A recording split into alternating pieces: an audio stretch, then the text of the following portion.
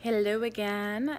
Dawned on me that I think I mentioned, at least briefly last time, that I've been offline for a couple of years, and it's taught me so much about friendship and about being intentional with people. And you know what? You don't even have to really be friends with them per se. It's more just encouraging people and going out of your way more often and having coffee more, talking face to face. It's a concept I think so many people have lost sight of, and literally. And so I just feel like it's such an art, this friendship, but so valuable, so valuable. And you know, having kids, I'm trying to teach them that while having friends is important, it's also important to choose your friends wisely. Be kind to everyone. I was just talking to a friend, one of my closest friends, this morning, and she said something very true, sad, but very true, and that's that kindness isn't what people expect. Unfortunately, people expect different from kind, more selfish antics, more a dog eat dog kind of world, unfortunately. And so kindness is really a great lesson to teach your kids, to teach yourself, really, to respond in kindness. Assume the best in people.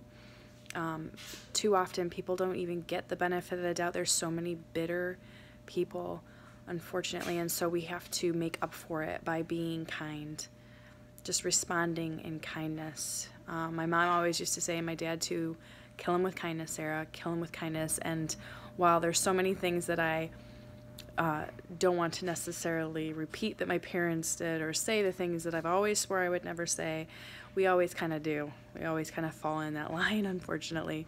And it's not even unfortunate. My parents did a wonderful job raising us, and lots of love and lots of memories and fun.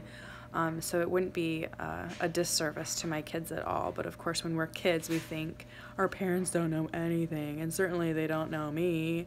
But having some of my own now, I do see the value in killing them with kindness. And so while my eight-year-old, almost 9-year-old, is having some battles with friendships, with navigating people's feelings and why they do certain things, say certain things, why do they treat people this way over here and these people over here differently, and it's already happening. And she's my oldest, and so I'm really hoping that I don't screw her up with all my advice or recommendations. Obviously, I pray for her, and I pray that's enough right there. But to encourage her, though, I feel like you can believe the best in people. Millers believe the best in people.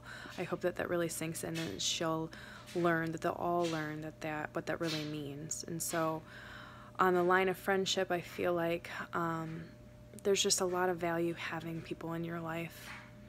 People who hold you accountable, people that you can be real with. I mean, you should really be real with everybody, but it's not always safe to be real because, again, it's a condemning world. The world we live in is hard. And so being ourselves isn't exactly a liberty that we care to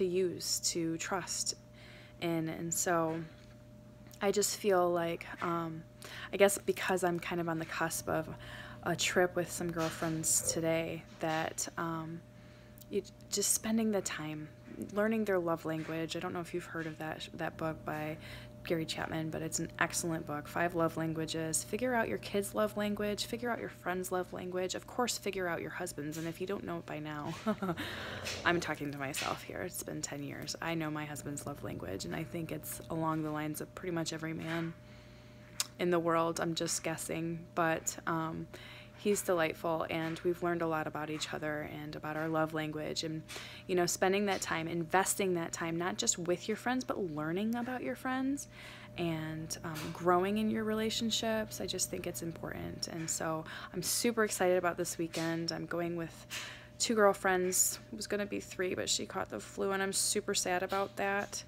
I risked it and gave her a hug today because I'm going to miss her so much. But spending some time with some girlfriends, just taking a break from everyday life, the grind, is really important. And you don't have to go somewhere fancy or expensive. You can go spend the night in a hotel and use the pool and have continental breakfast. Who cares? It doesn't have to be fancy. It's just spending time, staying up all hours of the night and giggling and just getting away from the monotony and the everyday.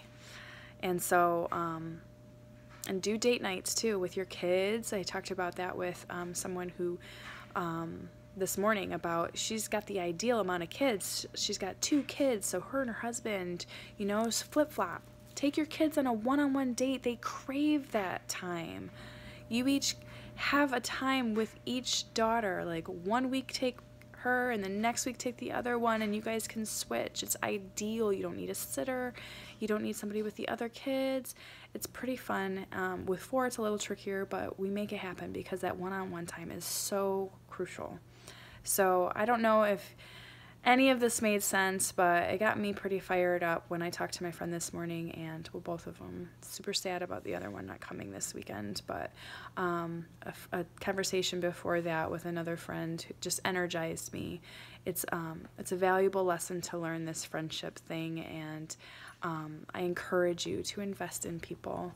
It makes life so much better, keeping the focus off of us. Again, we're others focused, and you can get so much benefit from that for yourself. Oh, here's a friend coming to say hello. He's just getting his afternoon hug. Oh, hi, buddy. This is Harley. He's my buddy. He's still a puppy. Yeah. Anyway, invest in your pups too. Obviously, they crave it. Have a great day.